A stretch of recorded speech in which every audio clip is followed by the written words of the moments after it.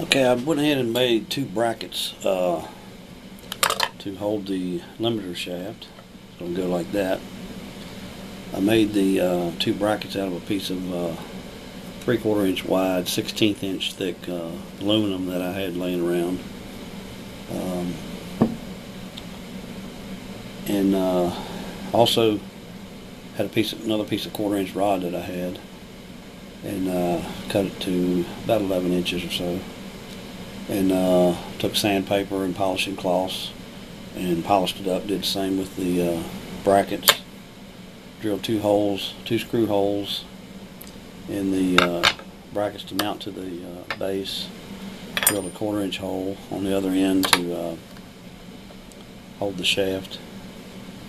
Bent the brackets in the a vise. Glued a couple pieces of wood together to make a right angle, and laid them in the vise so it wouldn't scar up the polished aluminum, and bent them at a right angle just by hand, and a block of wood and a hammer, and getting ready to put it together now. Got my center marked on the base and two lines where it goes. So the first thing I'm going to do is take a shaft collar and put between the two brackets at the top. This is a little bit different than the Shatton winder base. They had just a piece of angle on one side, but it was a thicker piece of regular angle iron out of aluminum. But I didn't have anything thick enough, so I didn't want to have to go buy something else. So I figured one piece would be too flimsy. You wouldn't have no way to hold the shaft in there. So I figured two of them side by side, a 1/4 inch apart, would work just fine. So I'm going to take the one of the collars and slide it on the shaft.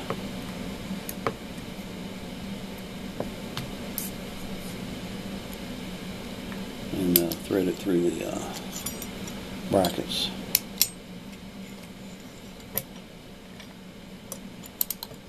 Should have marked the center of the shaft before I started, so I'd know where I was at.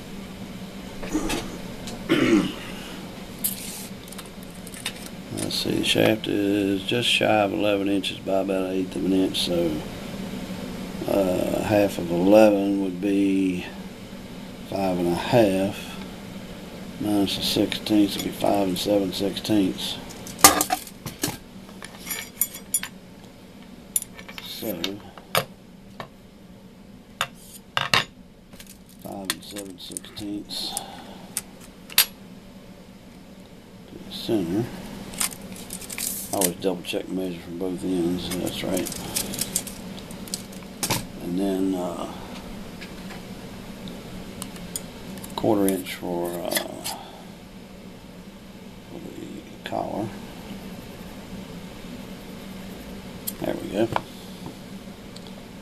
Now we know where the collar goes in the center, and you can go ahead and tighten that down.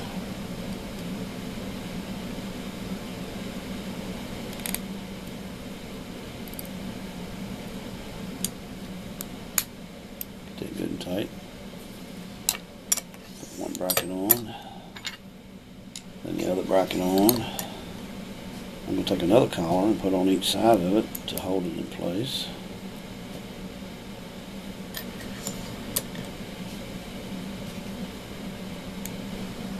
Turn this a little bit so you can see better. And just kind of squeeze them together and tighten the set screws. Get them snug.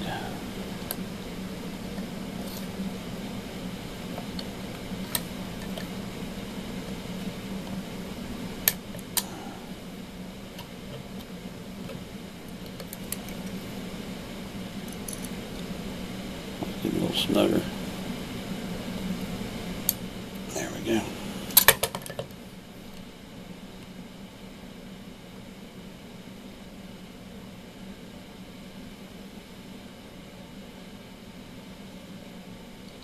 I've got a center mark here in the pencil on the base, so I can eyeball where where it goes. I think I'll just hold it in place and mark it with a pencil. I better do one at a time.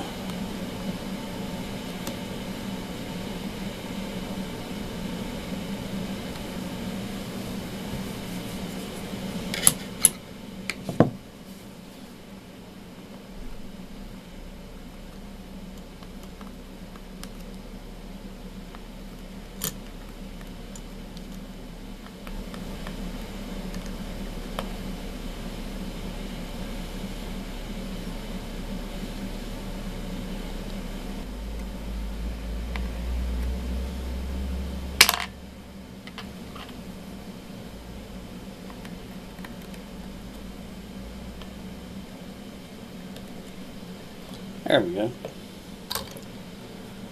Get that out of the way. Well, it looks like I only got 3 and need 4 screws. Little pan head screws.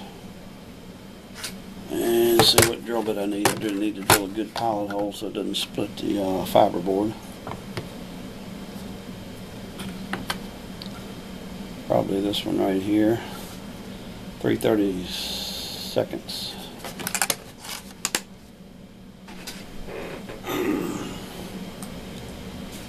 Put that 3/32 bit in the drill.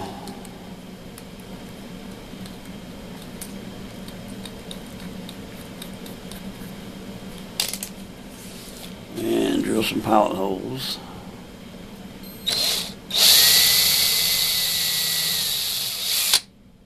Try not to drill all the way through into my table.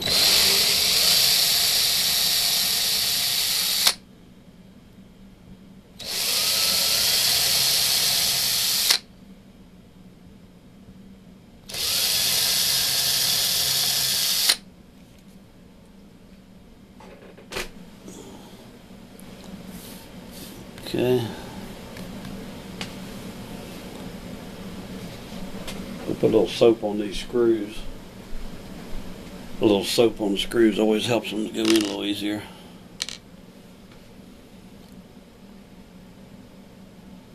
Actually, now that I've got everything in place, I think I'll take the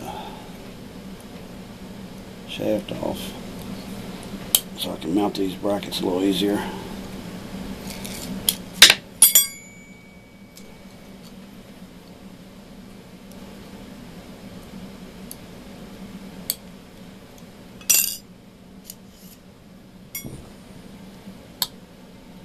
Yes, that'll make it easier to mount the brackets.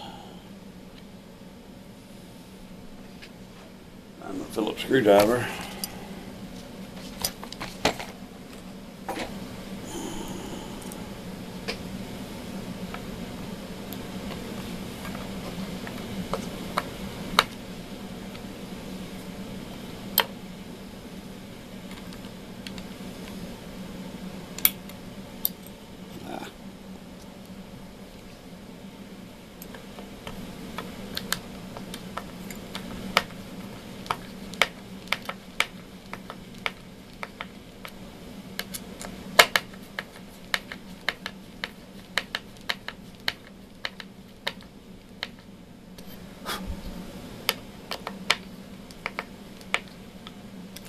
Alright, there's one of them.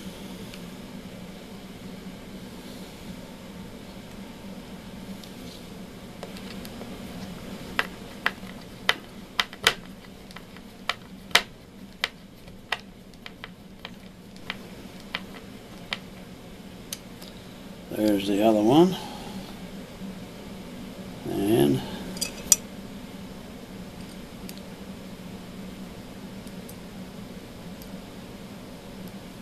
I should have put this through the bracket before I screwed it down. Now I gotta thread it through and try to put it through there.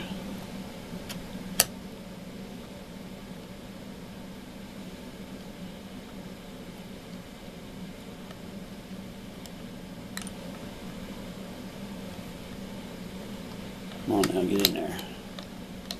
I believe that's it right there.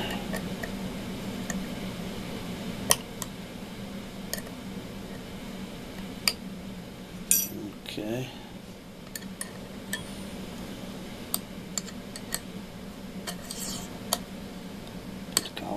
side now.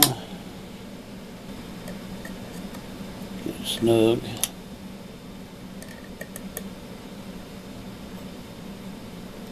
Tighten it. Get the other two collars on. Snug it up. Tighten them.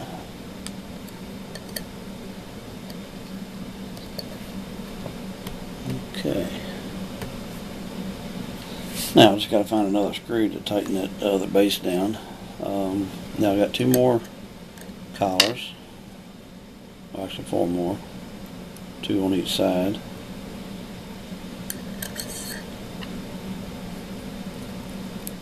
And these are the ones that are going to be the guide for when the pickup bobbin is on the thing here. You line the collars up with the inside edge of the bobbin, and that's where you hold the wire between those two and work it back and forth while you're winding. So for right now I'm just going to snug it down.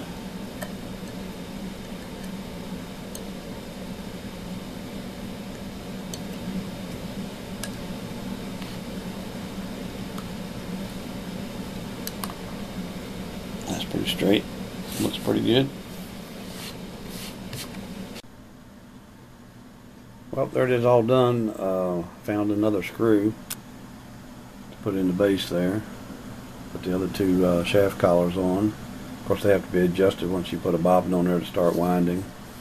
But that's the complete unit. Turn it on here. And that's what she's going to look like when we go to wind the pickup.